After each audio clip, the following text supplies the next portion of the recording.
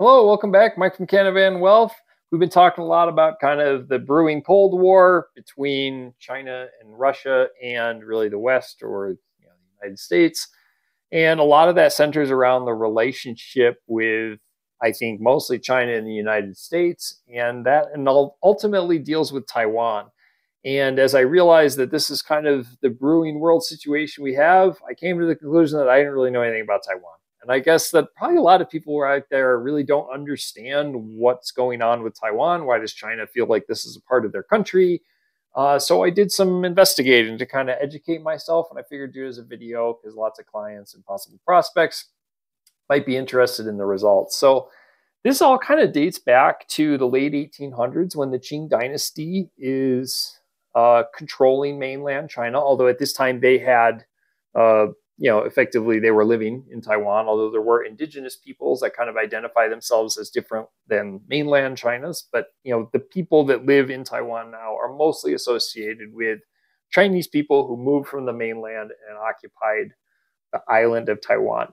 But this first Sino-Japanese war, which is really between China and Japan over things about Korea, ends with Japan occupying Taiwan. It kind of become a part of Japan, although the Chinese still lived there. So, and that persists until the end of World War II, which is going to put this kind of wrinkle, which doesn't necessarily explain everything, but is an interesting kind of fact about it. Now, during World War II, when China kind of becomes involved in the war, we have this signing of agreement. This is this 1943 one, where effectively we agree that when we win the war, Taiwan will go back to China.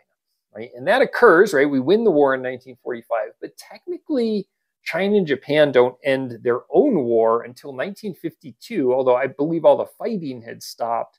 So it's technically not until right here in 1952 that Taiwan is kind of formally recognized as being back under the Chinese control. And why is that important? Well, it's important because of what's been going on back in China. So at the end of this kind of first Sino-Japanese war, the Qing dynasty falls apart and is replaced by the Republic of China under the KMT party, the Kuomintang, which they become the Kuomintang. This is the party that effectively is running the Republic of China. But it is important to understand that during this time, this is still an authoritarian regime. China is not I think it'd be hard pressed to call it a democracy at this time, right? But there's lots of other factions. The Qing dynasty comes back for a year. There's already disputes between the communists and the Republic of China. And effectively, after World War II, civil war breaks out in China.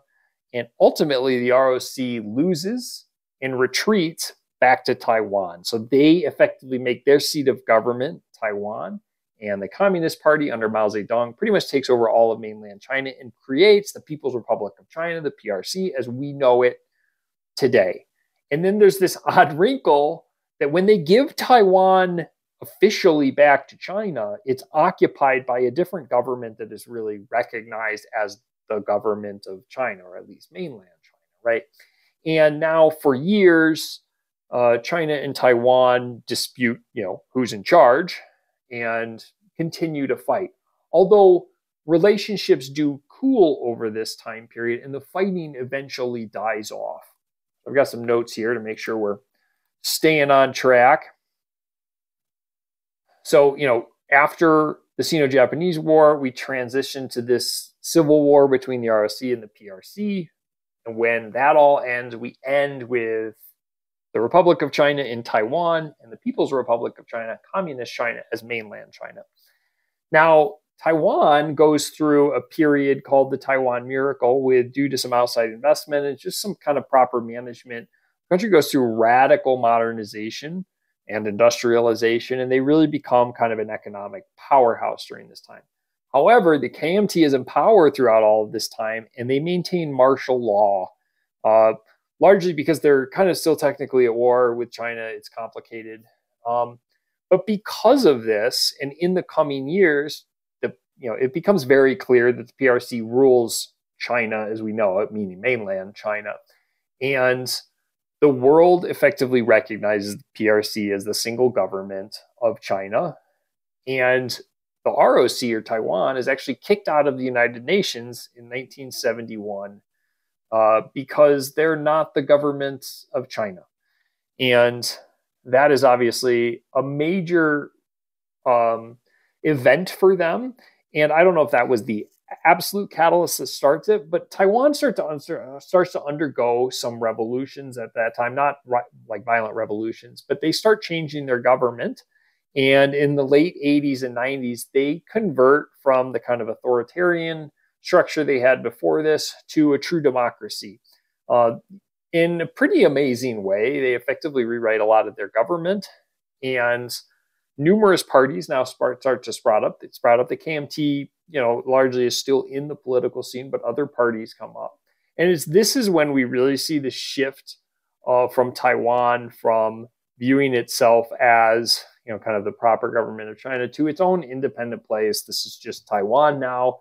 And the view of Taiwanese people is often kind of credited during this time from shifting from we're just happen to be a part of China that has a different government to it, to we're our own place now. We're Taiwan. And now in modern Taiwan, we have lots of different parties that have different views. Some of them view it as that they would like to, kind of eventually reintegrate with China, although they don't want to do that in the near term because of, effectively they know that they would be giving up their own independence for that. But their stated goal is long term, we would like to get back. And then there are other parties that would like to the long term see true independence. But through this time is where we get this understanding of one China, two systems. So these parties are trying to the two different groups, mainland China and Taiwan China, are trying to say we're the same China, except we just have two different systems. They don't even want to call them governments, especially mainland China. Because they dispute each other's effective existence. Now, China has largely given up that they will never take back mainland China, but mainland China very much sees Taiwan as if what we would kind of see Long Island, as if at the end of our Civil War, the Confederates retreated to Long Island and we never got them out of there, and they just kind of continued to live there. We would kind of still see Long Island as part of America that just happens to be being run by people we don't recognize as the government of America. Well, that's what happened in Taiwan. And then they went through this kind of cultural revolution, this kind of government shift into this very industrialized democracy that is heavily supported by the United States through a Mutual Defense Act that we've told them, because this dates back to the Cold War when we were worried about the spread of communism, if you ever get invaded, we will defend you because you are not communists.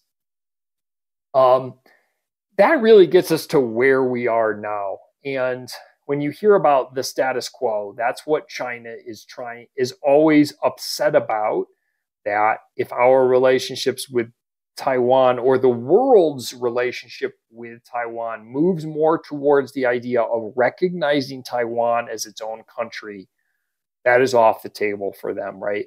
The status quo in their book is one country, two systems. That's part of China. They just happen to have an odd government there, which actually isn't all that odd for China. If you look back at Hong Kong, right? So Hong Kong was owned by the British for like 150 years, gave it back in 1997, and they still kind of maintain a different government in Hong Kong with different rules and regulations. Now, some of that's starting to splinter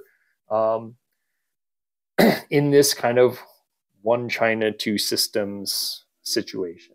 So jump back here, make sure I covered everything. Yeah, that's really it. So I wish I could tell you what the future of Taiwan and China was going to bring.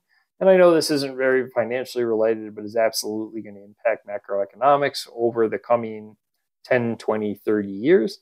And I hope it's been informative. If you like content like this, please like the video. If you'd like to see more, subscribing will always help.